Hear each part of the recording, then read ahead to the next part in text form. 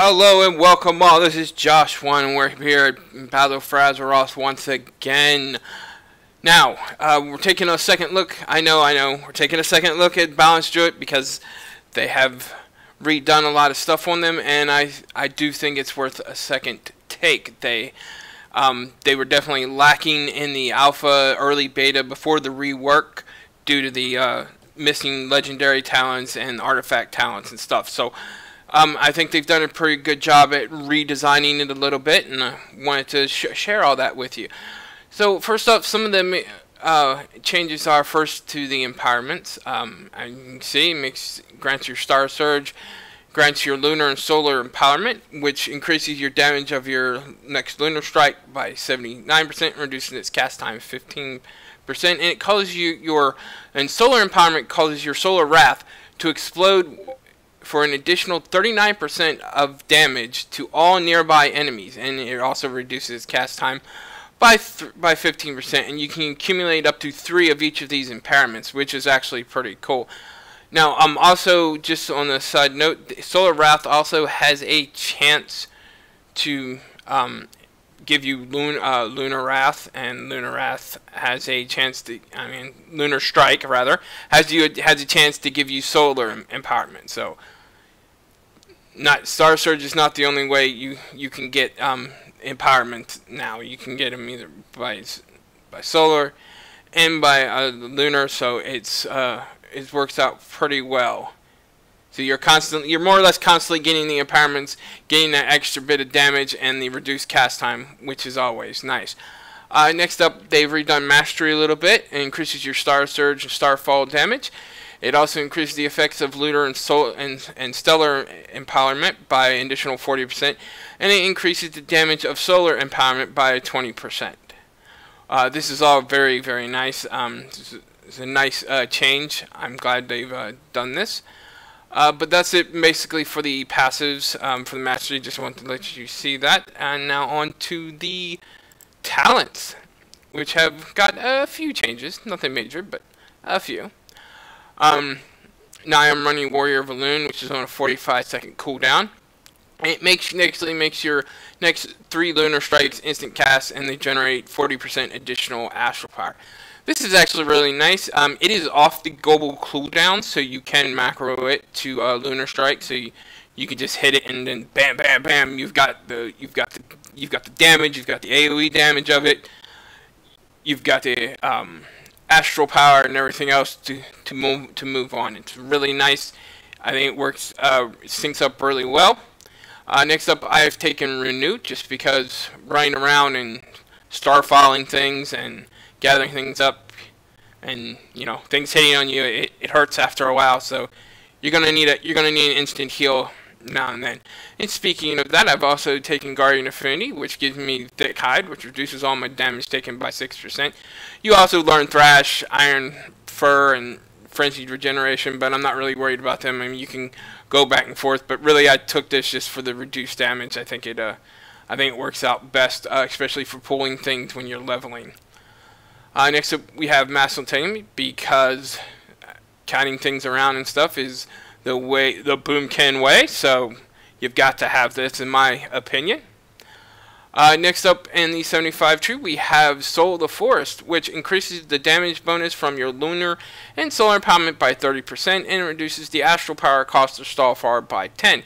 And since we will be, since in leveling you will be using Starfall a whole hell of a lot, I think this is the best talent for this. I do think Twin Moons, which gives your Moonfire deals 20 increased damage and also hits nearby players, kind of gives you another dot. I think this and Chosen of the Moon will probably be better, English, will definitely be better than Soul of the Forest when it comes to dungeons and raids and things of that nature. In the 90 row, we have Star-Lord, which is new. I just want to show you this because this is actually a pretty good count. You have Star Surge, and Starfall will grant you 3% haste for 15 seconds, and it stats up to 3 times. You gain a stat, but each time you gain a stack, it doesn't refresh the duration. So really, if you want to use this, what you want to do is you want to pull your astral power, and then just plug your Star Sword or your Starfall, you know, 3 times or as quick as you can. Get that 9% extra haste, and then go wild on one of the other buttons, one of the other, you know, Solar or Lunar Strike. It works out really well. But for leveling, I think I'm running Stellar Drift, which increases Starfall's radius by 30% and its damage by 25%. It also allows you to cast while moving while you're within the Starfall circle. This is absolutely wonderful for kiting things and just, you know, especially with using Lunar Strike and stuff. You just sit there, get them, hit the Starfall, run around, and you know you're hitting them, your main target, and you're hitting the other targets. They're all gathered up. It's freaking great. Let's see, and in the 100 row, we have Shooting Stars, which is pretty nice. But I actually like New Moon. These two are actually, Fury Moon hasn't really changed. It basically does. Shooting Stars hasn't changed that much either. But New Moon is a new talent, and it's, in my opinion, pretty damn nice. It starts off, basically, New Moon, what it does is it has a 30-second recharge. You have a max of 3 charges of this. Now what it does is it deals damage, and when you click it once, it goes from New Moon, it does the damage, and then it says Half Moon. And once you hit that again, the cast time goes up a little bit. I think it goes up to like 1.8 seconds. And you cast that, and it does even more arcane damage. I think it does around a little over 2,000 at that point. And then it goes to Full Moon. Now, Full Moon gives you, I believe it's about the same cast time as Lunar Strike, which is maybe a little bit more. I think it's 2.4 seconds or something. It's a decently long cast. But when it hits that, it throws down. You should be able to see it up in the side here. With some of the combat footage, it throws basically you just throw a gigantic moon at somebody. It's freaking awesome. It's an awesome animation. You just throw the moon at somebody. It does a little over 4,000 damage. The nice thing about this, of course, is you can use this with you can use you know, any of your haste building abilities with this to pull the charges and then just hit it off real quick and just do a crap ton of damage in a very short amount of time to somebody. So that's why I'm running this. I think definitely for leveling, I do think it's better than the other two. Just for the simple, since it does generate astral power also, and just for the overall damage and the cool factor, because it does look pretty cool.